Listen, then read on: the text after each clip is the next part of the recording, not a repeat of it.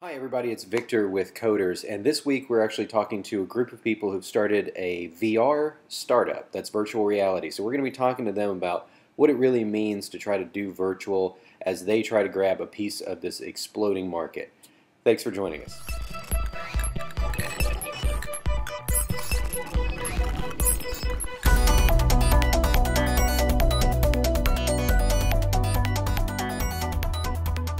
Telecom Careers, the #1 global telecom and wireless job board, telecomcareers.com. CommScope, thinking beyond today's technology to help you make the best decision for your network and your business. So today we're going to be talking about virtual reality. We're going to be talking about VR, how you make VR, what tools you use to do VR. Of course, this is Coders, so we're talking about the software, but also a little bit of the hardware, because this all ties into what carriers are trying to do with video, which is just do more video. And I have a good example here of, you can put your mobile phone in here, and this is Google Cardboard, right? And these are what, $10 or something like that, and you strap it on your head, and you've got VR for $10 just off your mobile phone. That's and it's not just iPhone; it's any pretty large format or semi-large format phone. Looks really good. And so folks are going to be doing a lot more of this. So I brought 3 people on here who have been actually creating VR content to talk about it. So you guys introduce yourselves real quick. So I'm Daniel Buchanan. I'm a co-founder of UnrealVirtual. My name is Arseny Kulish, co-founder of UnrealVirtual as well. Same title as them. My name's Eric Bennett, because we're all in it together. Right on, cool. Well, so, and you guys make VR stuff, right? You make VR videos, or? We do. So we are working with the University of Tennessee on providing some solutions to them right now, and we've also shipped a couple of apps for the Cardboard Rift and for the Google Cardboard and for the Oculus Rift. Okay, great. And you've got some games that you created too, right? Mm-hmm. Okay, so let's talk about, first of all, when you're creating games, what are the tools that you use to create those? So if you're going to create an app and it's going to be cross-platform, which I would recommend, because you don't want to have to write in a bunch of different IDEs, Unity 3D is a great solution for that. Unity 3D allows you to be able to create once and then compile in a lot of different areas. So with Unity 3D, you build an environment. It's game development software. But for VR, it's cool because you don't have to have a conclusion to your game. So it's like you can just go and do whatever you want to, right? So, and you can build it for the Android, iOS. You can get an Xcode project for Mac, PC, Linux, all from your same initial file. Now, there's some challenges you'll run into on those different platforms with the same software, but essentially that's where you start. Cool. And now for creating video, that's a pretty different pipeline, right? Like, you're starting off, you have to have specialized hardware, first of all, right? Oh, yeah. Yeah. And so to talk a little bit about the hardware that you need, first of all, like the bare minimum. Well, there's some consumer-grade products that are coming out on the market, like this little guy we have here, which is just a single image sensor. It's filming at the moment, shooting into a mirror, and that can get panoramic footage, but to get fully spherical footage you really start needing to have a lot of cameras. So 6 is sort of the minimum, like a 6 GoPro rig or something, but ideally upwards of 14 or more cameras is where it's at. But of course, the more footage you have, you start getting a massive amount of data, right. And then stitching it all together can be difficult as well. It's not fully automated yet, right? There's still a little bit of manual tweaking. There's a lot of work that needs to be done. So not only do you need some expensive camera rigs, but you need a pretty expensive computer setup to be able to work with it. Upwards of 32 or 64 gigs of RAM, say for instance, and some powerful video cards. Yeah. Okay. So it sounds like that's part of the reason why Google was going to do some of this processing in the cloud for the video that they were talking about, which was 3D and VR. Right, so that's, doubling the amount of, never mind the VR content, but now you're talking about 3D VR content, which is, just a huge amount of data to have to put together. But one of the things that you guys do is actually stitch that video together. So what do you use to do that? Well, there's quite a few pieces of software. We have a piece of software called AutoPano, or Daniel does. Color AutoPano. Yeah, and they also have like a nice viewer app, which is available for cell phones or whatever, which makes it easy to sort of share your footage or or work with it on the go. The two big ones are Color Auto Pano and a Video Stitcher.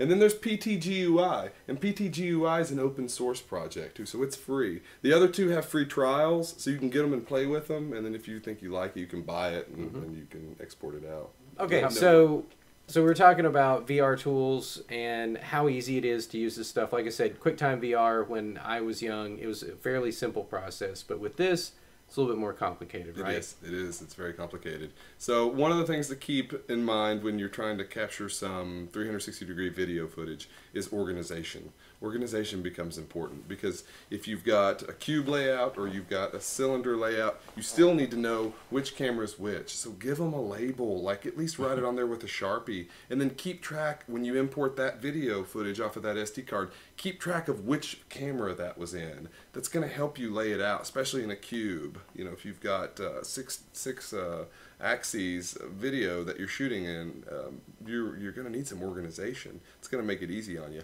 Also, there's specific settings for the GoPros. Like, people just think you can throw it in there and like it's going to work, but that's not the case. So you need to find out what those right settings are and use those for your cameras. Do you have to, is that a process of like tuning it and then going back in and seeing what works, or is there sort of like a, okay, set each one to this particular setting?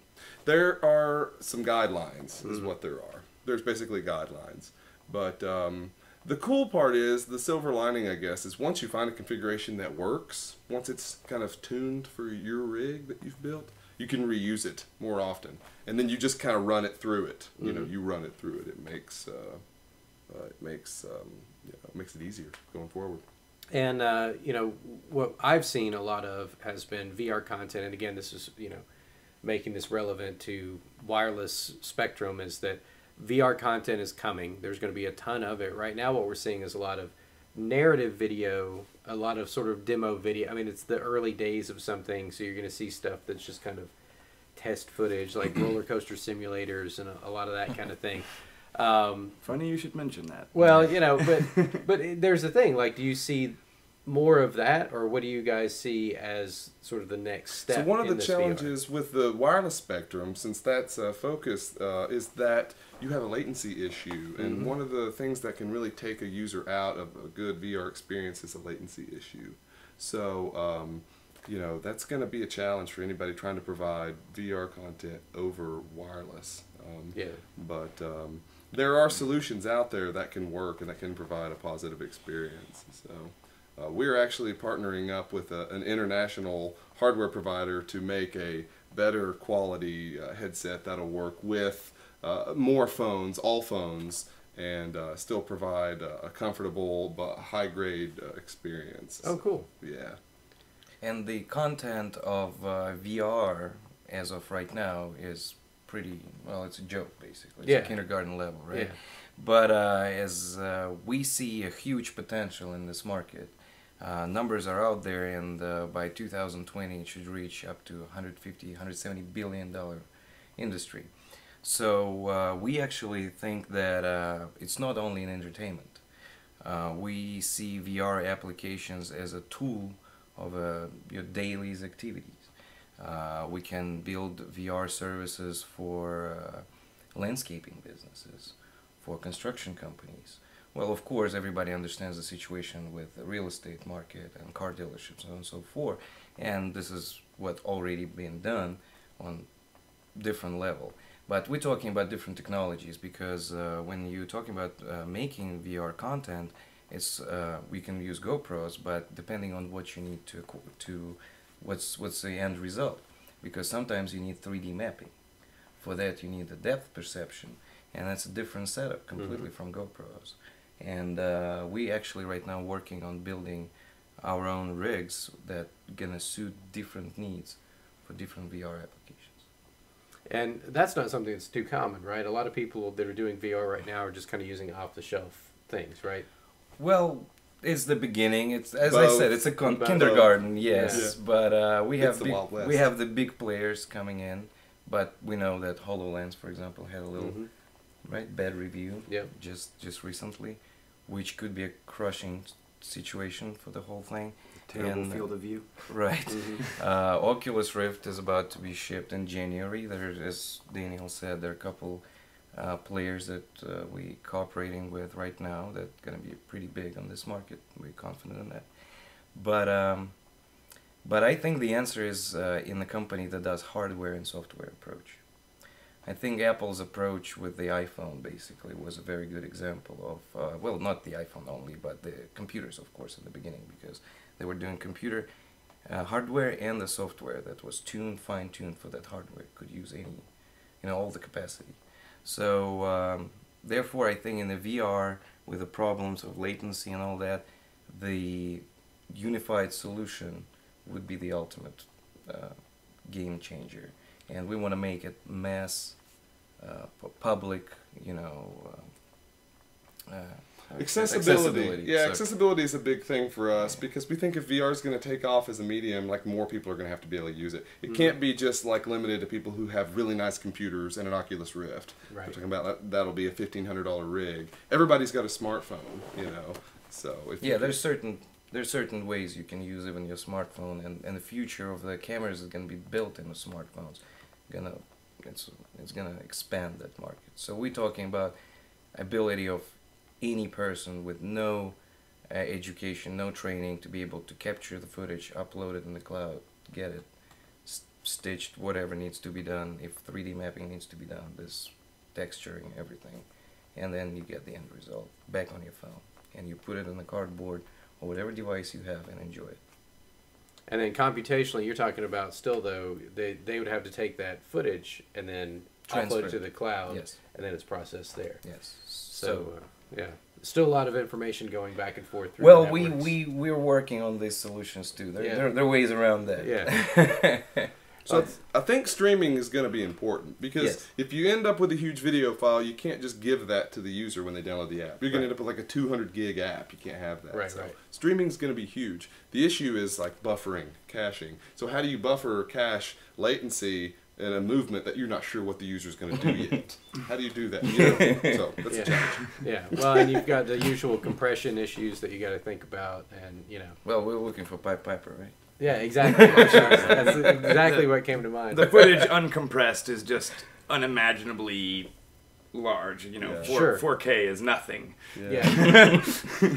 Yeah, right on. We're facing some major issues. For example, we considered using local satellite dish that was built at Tech 2020, and as we found out, cannot be used. It's just It incapable doesn't of... have enough bandwidth. There's a Right. 9-second latency. Yes, Oh wow. On- it's enough to satellite. kill it. Can you imagine that? Good So grief. all this kind of equipment is not good enough for Yeah. VR. Well, and that's a really great point for the wireless folks is talking about that latency and talking about how it's a throughput issue.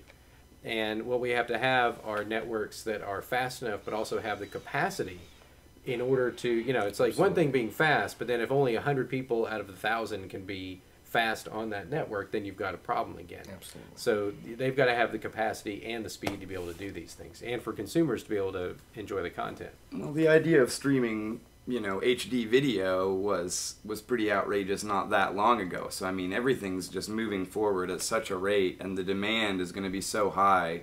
Like, people are just now figuring out what they can do with VR. Like, oh, we Right. can do tours, or, oh, we can do hands-on training tutorials. And there's companies making, haptic feedback systems where you'll be able Yep. to feel things, and, gloves where you'll be able to really interact with your environment. Catwalk, just making a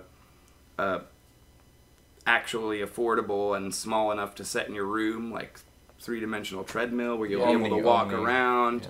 Yeah, omnidirectional treadmill. So I mean, the demand will be there, and the technology will. We'll live it up. It's gonna happen. I mean, $170 billion. Sure. That's good pie for everybody. That's pretty good. That's pretty good. I mean, I think a lot of people think it's going to be like the .com boom, it's just, it could, not just virtual reality, but, the next step of augmented reality is going to be just massive. Yes, absolutely. We think that the virtual reality gonna spike, but it's gonna be brought up again by augmented reality, and that's exactly what we're talking about in landscaping solutions, something like that. That's not VR solution. That's already AR solution. And actually, UnrealVirtual is not VR company. It's VR AR company, because we're already looking forward to these solutions because it's going to be out there. And HoloLens, if they're gonna fail with a field of view, here we go. We got an empty spot to fill. Sure, right? Yeah, the market hates a vacuum, right? Right. All right. Well, so again, the name of the company, UnrealVirtual, and I want to thank you guys for coming in, talking about VR, and thank you folks for joining us, and we'll see you next time on Coders. Thank you for having us. Coders is a production of RCR TV News. To reach Victor Agreda Jr. or to suggest a show topic for Coders, you can reach him on Twitter at Superpixels. For all the latest news on wireless code and the whole world of wireless, check out rcrwireless.com.